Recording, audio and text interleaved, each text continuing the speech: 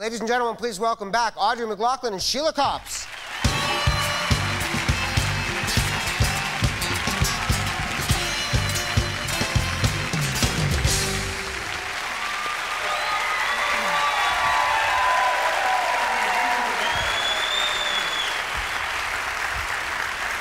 All right.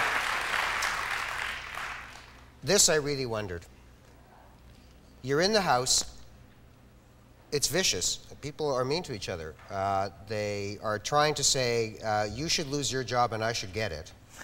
That's right. Can you walk out and say, oh, hi Sheila, how you doing?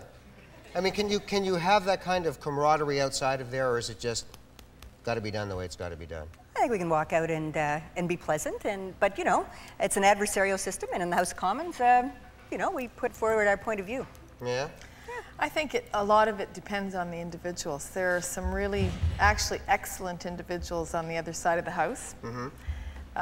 But you're not some of them are here tonight. Yeah, but you're not supposed to let us know who they are, right? No, I think you can say who people are nice. I mean, okay, I have to tell you this story. All right. And I hope John Crosbie is listening, because this is not an excellent story. And, you know, people say, oh, John Crosbie is such a wonderful guy. I was 8.5 months pregnant.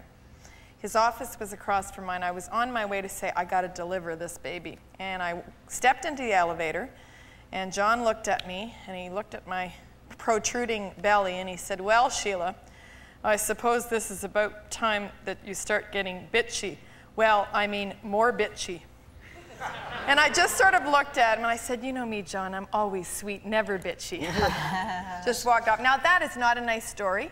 And the stories about him being such a sweet guy, they ain't true. No. Now,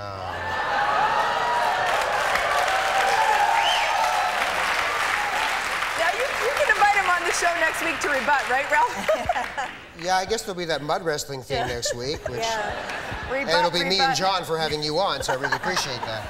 That's 2 out of 3 falls. One of the things I wonder is whether or not women are changing that adversarial thing. Are women changing politics, or are politics changing the women that get into them? Well, I don't speak for myself, but I think that women can change politics. We don't have to fit into a system that doesn't work very well. We can change the system, and that's why I'm here. Well, I think it's a bit of both. I think it's a bit of both, because I don't apologize for being aggressive. I don't think it's just a characteristic of men.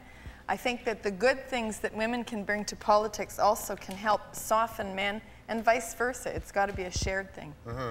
And I think that's why there are some things that we can do to change the system, and we can also allow ourselves to be who we are without being afraid of being labeled shrill. I mean, how many men do you know who are shrill? Right.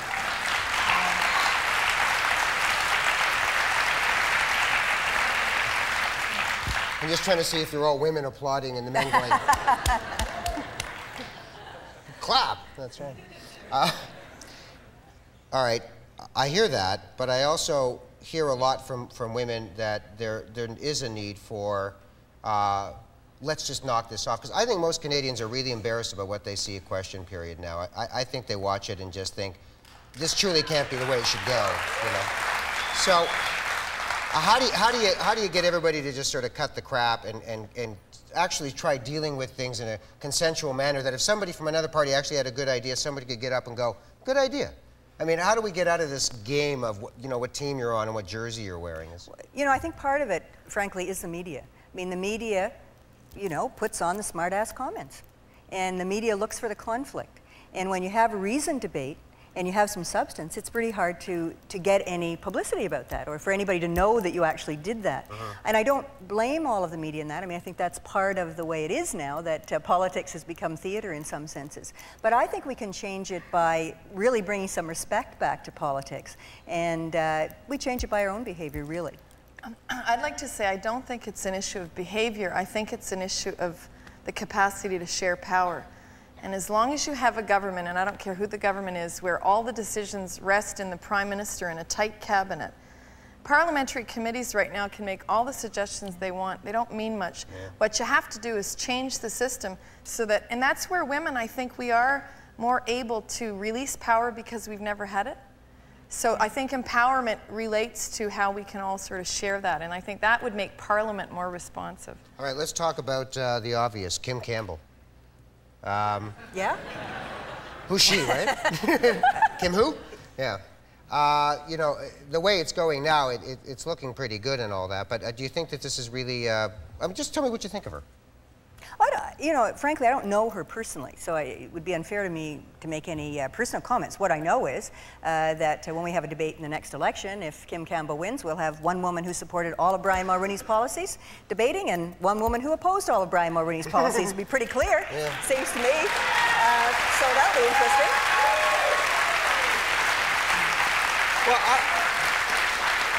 I don't know if it's sort of along the timetables you thought, but we're talking now about a leader of the NDP, a deputy leader of the Liberals, and what could be the leader of the Conservative Party, all women. Is this... Will of the people. The will of the people. Yeah, that's how party politics work, the will of the people.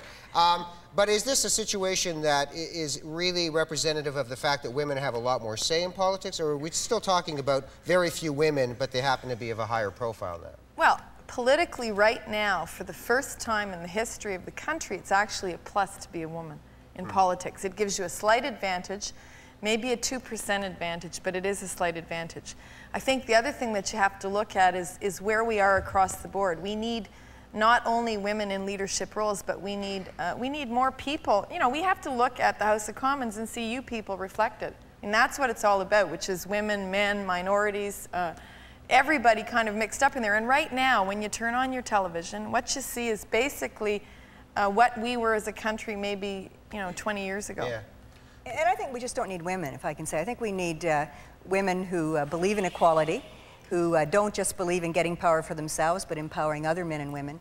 And it's not just any women, in my view. I think it's women who really believe in bringing about, as Sheila says, some equality for all people. And that only makes the lives of men better. It only makes the lives of women better. And I think it makes better decisions in the country. All right.